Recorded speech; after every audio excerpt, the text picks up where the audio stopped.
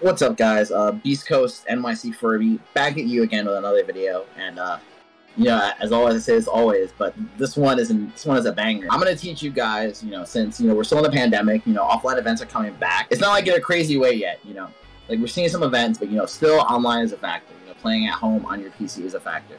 So I'm gonna teach you guys like how to have the most optimal setup on your PC to my knowledge, and I'm gonna be citing some people. First people I'm gonna be citing are WYDD from inputlag.science. You guys see on the screen. It's an excellent website that explains to you everything like about input lag and the most important components in the chain, right?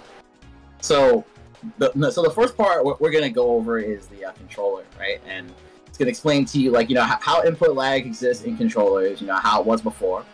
And basically I'm doing a TLDR here. What you guys are seeing right here is a DB15 connection. Was used for arcade super guns and stuff like that. Sega Genesis, NES, they all had this pin out, right? Basically, since it's just serial transmission, it's just analog 0 and 1 on the older controllers. There's no lag, right? So all you CRT heads, I understand why you play on CRT. It's like you want to play on those serial connections, direct access, no lag, right? So so fast forwarding to today, you guys can see right here, a lot of the controllers now are USB controllers, right? So the TLDR of this is like basically there's overhead in processing your inputs for the computer to recognize it and stuff like that, right? What is showing here in the article, right, is that your controller. So for example, I play on an arcade controller. This is the Panzer Fight Stick 3 with a Brooks adapter inside, right? So every controller here pulls at a different rate, right? When you're playing on a 60 hertz, when you're playing a 60 hertz game, like a fighting game, you're playing on a 60 hertz monitor, the game pulls it at every 16.6 milliseconds, right? So depending on the controller you have, there's some additional overhead, and then the game has to recognize it, right? So not all of these are created equal, right? And there's definitely things that you can do. Even if you have like a laggy controller to make it better, right? Which is what I'm going to go over below. Before I go to the next section of this, just to show you guys about controller lag and game lag, there's three important things you guys should be mindful of here. Be careful of your polling rate. So the polling rate of your device. Some devices are slower because of bad configuration. But for example, DualShock 4 is slower on wired compared to Bluetooth just because of the polling rate, right? So, and every additional sampling is bad for lag. You want to try to keep the polling of the actual button or using a fast sampling, right? So I'm going to advise you guys to use 1000 hertz USB overclocks, right? I'm going to show you some examples here of some commonly known controllers and how they measure up, right? So there are like some more recent guides that are out for this, right? Brooks, this has been done a couple of years ago, but Brooks is still at the top of most of these input lag things. And I mentioned that I use the Brooks, and it looks extremely good. Here I'm showing you guys like one of the most common controllers, the Sony DualShock 4, right? You can see the latency of the controller. Minimum is 2.2 milliseconds, max is 12.0 milliseconds, right? So it's like about like 1 frame of lag. Shows like an input chart right there. Let's check out the Hori Fighting Commander. So we can show you an example of an overclock. It's another commonly used controller at tournaments, right? And what we're looking for in this chart here, right, is the percentage of on-time inputs stock. So the left chart is native, the right chart is overclock, right? So basically you can overclock all devices to 1000 hertz, and look at the gains you get on overclock here. The native polling drops from 4 ms to 1 ms. Your average of button presses, it goes from 2.7 stock to 1.2 with the overclock. So that's like, wow, that's like 100% increase, right? And most importantly here, the number of on-time inputs. Stock on this controller, it's 85%. Overclock, it's 94%, right? So you get like a 12% increase on this controller. And basically what I'm trying to say is all the controllers do have varying amounts of latency and lag. You can see here I'm looking at the Razer Panthera, it's not exactly the same score as the Hori Fighting Commander. Before I show you guys how to overclock your controller, I just want to give you like a little bit of backstory on some of these game engines. So some of these game engines have been tested. Some of these game engines have been tested for latency, right? So you can see right here, I'm showing the arcade list of lag. So you can see on average, a lot of these older titles, at least the ones he tested, this Super Turbo, Street Fighter Alpha 3, Garou Mark of the Wolves, and Third Strike, they're all like about 2.6 frames of input latency, right? When you go to the console section, that's when it really starts to vary, It seems to be like a lot of the anime titles have pretty good lag, Under Night In-Birth, Blade, and BlazBlue. They have 2.6 to 2.7, which is in par with like arcade titles of the day. Guilty Gear Rev 2, it starts to deviate a bit. It goes up 1 frame, 3.6. Ultra Street Fighter 4, which is considered a very responsive game, goes to 3.6, 3.7. Street Fighter 3 Third Strike on the 30th emulator, that goes from 3.7 to 3.7 for PS4 versus 2.6 on PS3. So there's at least like a 1 frame difference. So like some people like definitely notice that. Even with Super Turbo, the input lag doubles from arcade version, 4.2 to like 2.6 to 4.2. Hyper Fighting 4.3. Yeah, so you can see like as we're going down here, there's a trend of a lot of the games being twice as laggy as the CRT old school arcade games back in the day, right? But thankfully, guys, there's some things you can do about it. Your boys got. I am going to show you guys how to change your polling rate. So check this out over here. Like we'll have links in the description for you guys. One of the things that you guys can use, so you can use like a program to change your polling rate in Windows 10. Like we're all playing fighting games on Windows, right? So you can download any mouse or one that just Google USB 1000 hertz overclock. There'll be tons of programs that come up that can actually change the polling rate. Now, like what people don't know is that this was done on a lot of PC games back in the day. So this is geared towards mouse and keyboard. But you can actually use it for controllers because controllers use the same USB protocol. So I'm going to show you here in Windows, right? So you guys see here the program I'm using is called the USB Devices Rate Setup, and you can see here I'm hovering over the Xbox One controller, right? Now, you want to look at the second column here. You can see the second column here, the rate is set to 1000 hertz. The rest of these are set on default. Typically, when you overclock a controller to 1000 hertz, it tends to drop the lag in half, right? So you're basically saving half a frame, right? So if you're playing online, you're going to definitely want to overclock your controllers to 1000 hertz. You can overclock it higher to like even as high as 8000 hertz, but I don't advise doing that because the gains are marginal, and as you go past 1000, it uses like a lot more CPU. To give you guys like an idea, perspective, a lot of the arcade super guns that play real arcade boards these days, they all have USB ports, and the USB adapters are typically overclocked to 1000 hertz. Even Mr. FPGA, which is one of the most popular projects in retro right now, their USB ports also overclocked to 1000 hertz. So this is kind of like a standard accepted at this point. But fighting game community is kind of late to it. Anyway, you download a mouse polling program. You overclock your controller to 1000 hertz. That's the first thing that you can do to drop lag on the controller. The second thing you can do is, I'm going to show you guys my NVIDIA control panel. Your monitor really matters, right? Your monitor really matters, guys. Whenever you use these monitors, depending on the refresh rate, you can really drop the perceived input lag. As you guys can see right here, I am on a 480 hertz monitor, right? So it's definitely helping to drop the perceived lag.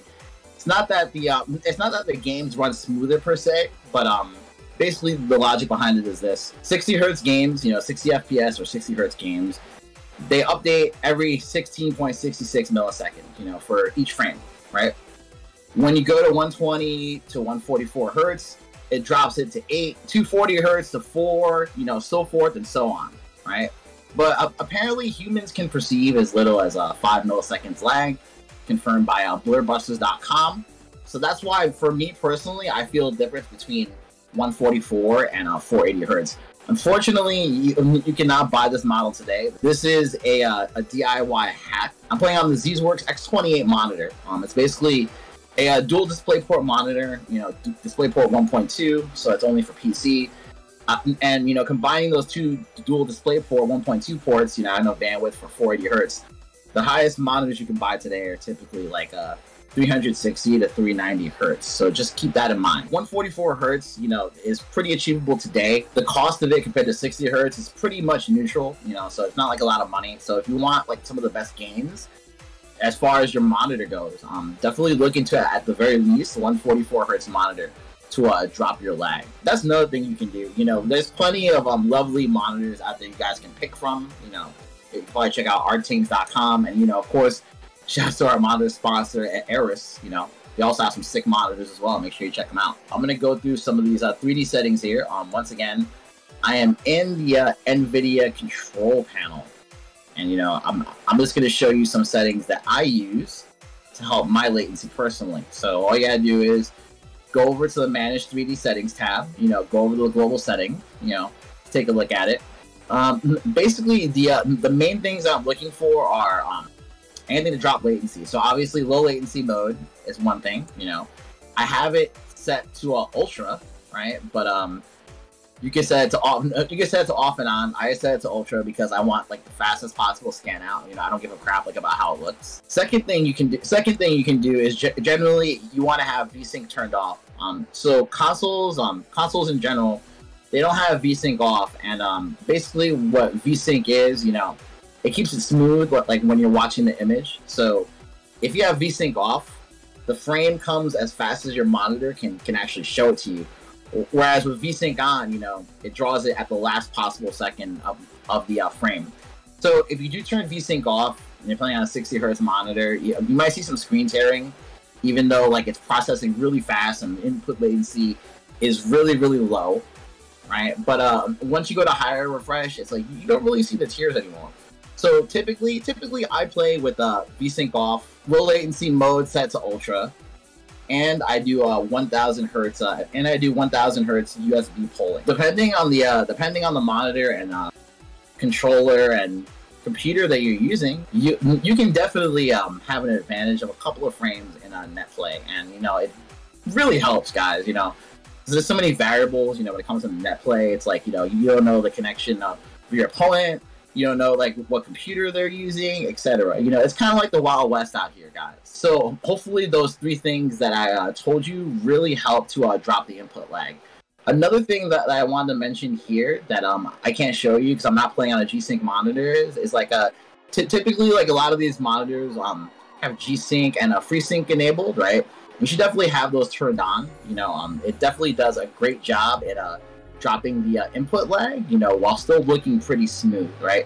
The only reason I don't have G-Sync is because, like I said, my monitor is a hack, right? So it came out like 4 years ago or something like that, and like it's not a G-Sync or FreeSync enabled monitor. And it's also important to remember that there's budget options. You don't like G-Sync is expensive. It does work.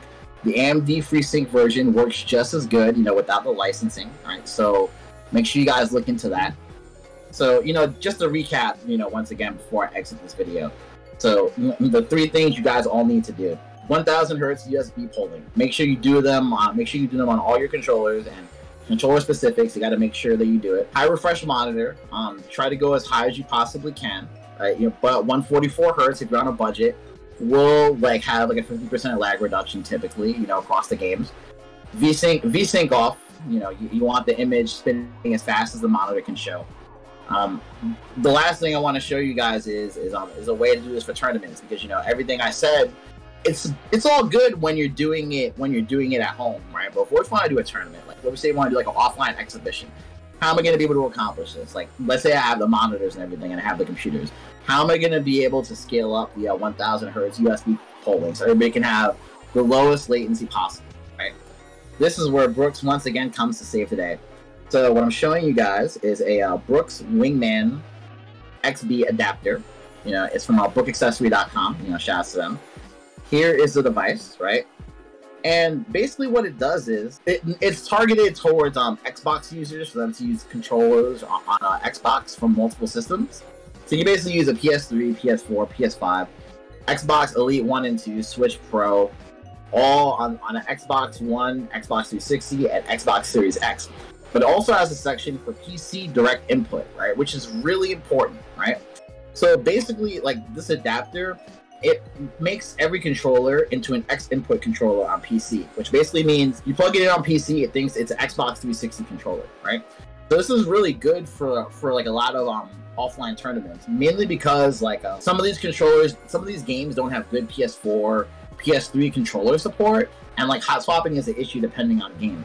This device solves a lot of the problems because you can overclock the adapter itself to 1000 hertz, and you never have to worry about hot swapping again, right? So sometimes, like I said, when you unplug your controller, sometimes the controller configuration gets messed up when somebody comes in. You have these in, you overclock these, and you leave them in, no worries. People can just unplug and replug controllers, no switching of ports, no nothing. You just can't unplug the adapter itself, right? And obviously with these adapters, you can't pause, right? And if somebody unplugs it, it's not going to pause the game because it still thinks that this is plugged in, so it's going to be acting as a controller. But anyway, like if you do want like an option for tournaments to actually run it at scale, I highly recommend this adapter. There are also like some other free options, like I think Dantarian has like a D-input program that he is working on that has controller support for this.